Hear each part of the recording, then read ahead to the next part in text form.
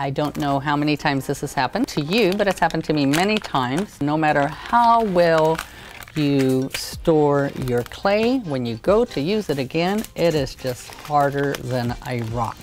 Hello, my name is LauraLynn. I want to welcome you to the Fire Mountain Gems and Beads video studio. We are here today to teach you how to reconstitute metal clay.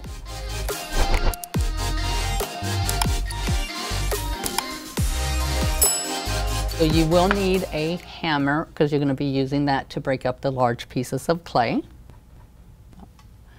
You also are going to need either a coffee grinder or a mortar and pestle. You can also use a spice grinder, but please, whatever you use, dedicate it to just precious metal clay, as you do not want to do any food consumption afterwards. You will also need a small paintbrush. You will need a tea strainer or fine mesh sifter. You also will need either a rubber clay shaper or a palette knife, or anything that you can just use basically that once you add the water to the clay, you want to kind of start mixing it up. You will need some cling film or plastic wrap. And then you also will need a clay roller, either one like this or one like this. This you can use for any clay that's dried out on you or any projects that you've made that didn't quite work out. As long as you've not fired the clay, you can still reconstitute it. So let's get started here. Okay, so you do want to find a place where you can go. It's safe to hammer. I'm using this for the video, but you do not need that. You can just use it right on your tabletop or just someplace safe to hammer. And then I'm putting this plastic over it mainly to make it easy for me to move my powder pieces later on, and I don't have to pick up this heavy block. So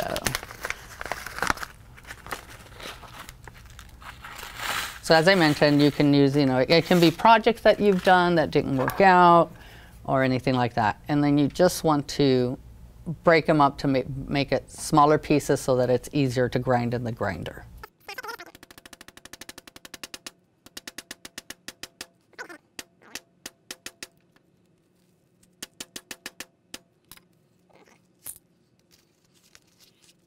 Now you also, I didn't mention that at the beginning, you also are going to want 2 containers, one to store the powder once it's all been reconstituted, and then make sure to label it so that you don't mix up your different types of clay, because you can use this process. I'm currently using the bronze clay, but you can use the same process for silver, for copper, for any of the precious metal clays.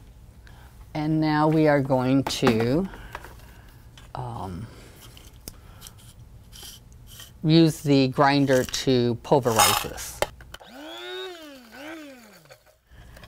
Okay, so when you are grinding, you're going to want to shake it up and stuff, because when you first start, you can hear the big chunks. But if you just notice there was no extra clunking sound, that means that I have pulverized all of the clay. So one thing I will do just before I'm going to take it out is I will turn it upside down so that all the stuff will fall in here, and it'll be easier for me to put it into my sifter. So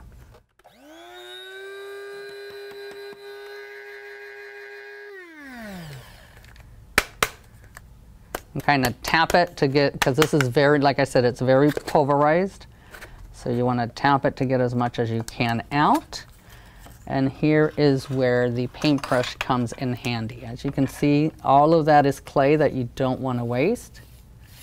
So just use the paintbrush to get all of that into your lid.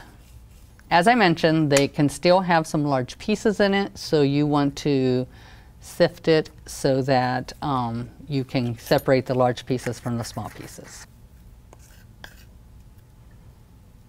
Okay, so now that you got it in there, you're just going to shake it back and forth. You want to separate the powder from any large pieces that might be left in here. So you just kind of go back and forth, and it's leaving just this wonderful pulverized clay underneath. So now what we're going to do is we're going to start to reconstitute the clay. You're just going to put some clay in a tray. You want to control how much water you put on it, because it does not take much water. So that's why you're using the spray bottle. You just have to kind of spray. And then you use your little stick to stir it up. And I'll be able to put a little more than that because I'm using a lot more clay here. So just add a little bit of water at a time. You don't want to add too much. If you end up with too much, you can always add more clay to it. If you don't have more clay, then you've made paste, clay paste, which you can use for your projects too. And just to let you know, this will wash right up. You just take it over with some water and all the stuff will come out. Okay, so now that I have my clay in here, it's still not, we want to make sure that every single particle has water in it, and so that's why you're going to use this. So you're going to just put this on, and then you're going to roll it. Okay. You're going to open it and then fold it on itself.